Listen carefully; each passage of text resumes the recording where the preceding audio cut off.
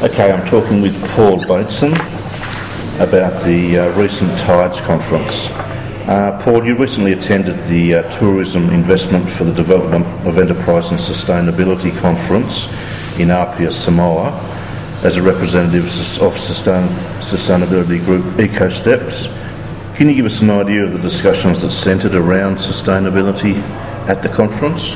Thank you, Rich. Yes, the Tides, as it's known, a lovely acronym conference in Apia, Samoa in February, was a fantastic opportunity to also showcase sustainability initiatives as they relate to the tourism industry and tourism opportunities in the South Pacific.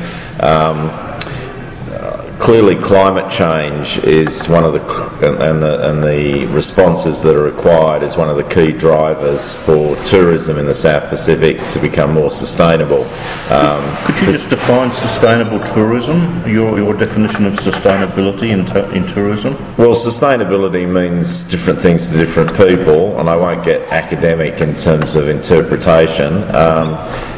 We're talking about planning and implementing for the current generation as well as future generations, so not compromising the future of islander communities. And tourism is a key element of sustainable development to ensure the long-term prosperity of local communities. There are probably three big sustainable development opportunities: tourism, fishing, and in the western part of the South Pacific, forestry, and then of course into Papua New Guinea, mining and resources. But sustainability is about the future, not just about the short term, and it's about the balance of social, cultural, economic and environmental outcomes. Just concentrating on the climate change you mentioned then, you wrote a letter to the Samoa Observer following the conference where you spoke of the need for sustainable tourism in relation to climate change. Could you just elaborate a little bit more on that? Sure. Well, obviously the most immediate impact from human-induced climate change, and let there be no mistake, human-induced climate change is occurring, and it has serious ramifications, particularly for the low-lying coral, atoll, island nations of the South Pacific and the broader Pacific. Sea level rise is already beginning to inundate some of these local communities. Now, clearly, if you're building tourism infrastructure, it needs to be resilient to storm surges associated with increased cyclones, sea level rise and so on. So protecting the assets, it has to be sustainable. Now, we're not talking about building huge walls and so on, but sometimes the positioning of cultural centres to attract tourists or major hotels, they clearly have to be designed and built in such a way that they withstand inundation or other storm surges associated with climate change. I suppose we're talking inundation, we can talk about the tsunami in Samoa late last year, which forced the cancellation of the first Tides conference, I believe. Did you actually see the effect that it had on tourism in Samoa while you were there? I was in Samoa only for just under a week this time around. It would have been stretching things to get across the other side of the island to have a proper look.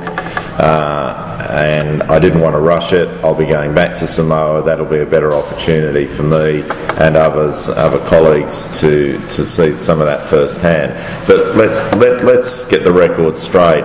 The tsunami of late last year only affected, while it killed over 100 people, injured many others, and the livelihoods of villagers and tourists were affected. It was only really in the southeast part of the coast the main island of Samoa.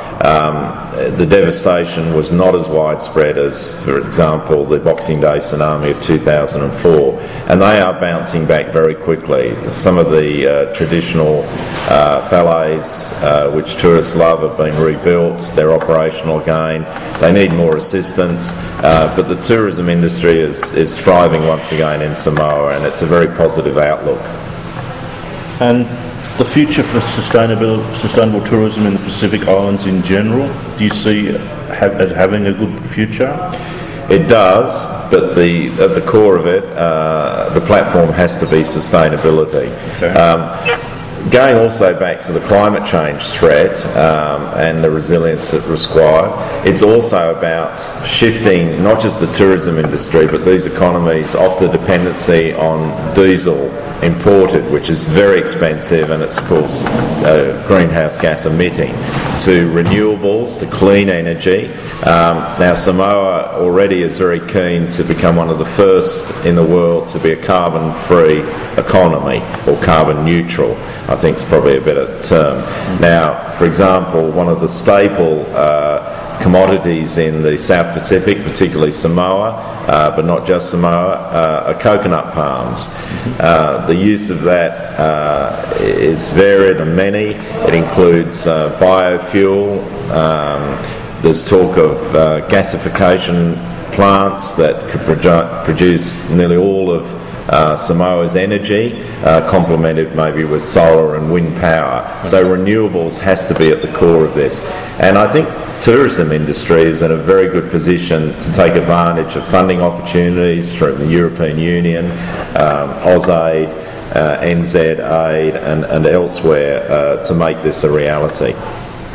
You mentioned funding for renewables, and where would that come from? Would that need other countries to support Pacific Islands? In the short term and medium term, definitely.